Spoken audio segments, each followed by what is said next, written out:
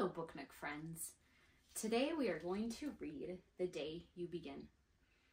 It's written by Jacqueline Woodson and illustrated by Rafael López. The Day You Begin.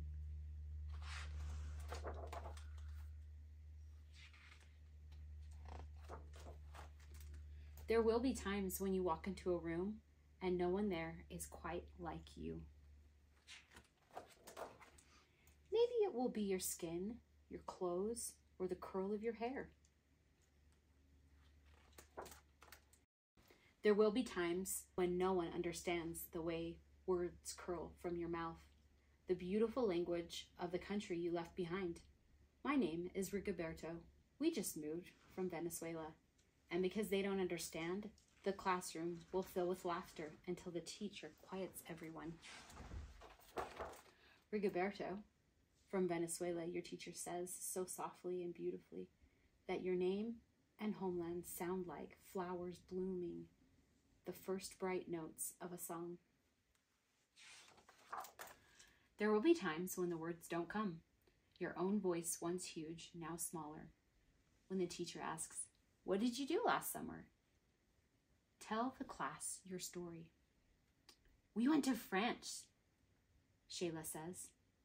"These shells came from the beach in Maine." A boy named Jonathan holds out a jar filled with tiny shells so fragile they look like they'll turn to dust in your own untraveled hands. "My whole family went to India, Spain, South Carolina, each souvenir a small triumph of a journey, their travels going on and on." And as you stand in front of that room, you can only remember how the heat waved as it lifted off the curb, and your days spent at home caring for your little sister who made you laugh out loud and hugged you hard at nap time. You can only remember the books you kept reading long after she had fallen to sleep. And in that room where no one else is quite like you, you look down at your own empty hands and wonder, what good is this when other students were flying and sailing and going somewhere?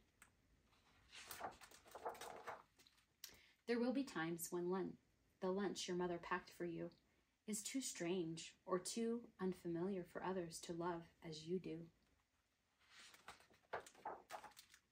When even your own friend, Nadia, will wrinkle her nose and say, "What's in there anyway?" And you'll wonder how she doesn't see the rice beneath the meat and the kimchi. You'll wonder why she doesn't remember that rice is the most popular food in the world. There will be times when climbing bars are too high, the run is too fast and far. The game isn't one you can ever really play. I don't want him on our team.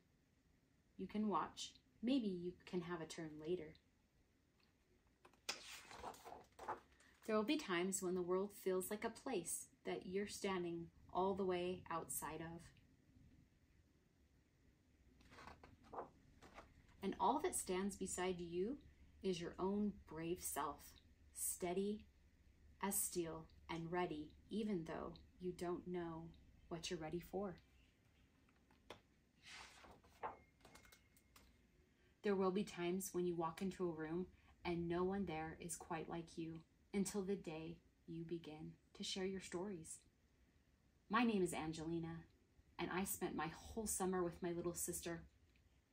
You tell your class, your voice stronger than it was a minute ago, reading books and telling stories. And even though we were right on our block, it was like we got to go everywhere. Your name is like my sister's, Rigoberto says. Her name is Angelina too.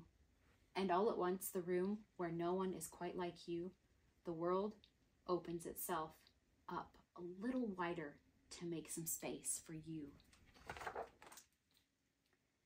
This is the day you begin to find the places inside your laughter and your lunches, your books, your travel, and your stories, where every new friend has something a little like you and something else so fabulously not quite like you at all.